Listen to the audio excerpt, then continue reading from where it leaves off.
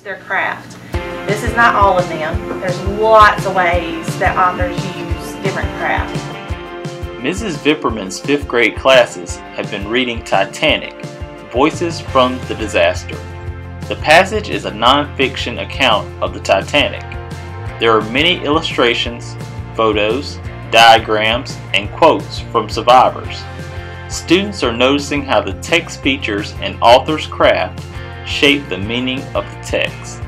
Students have also looked at articles online about the Titanic to notice how the text features and author's craft are alike and different from the book.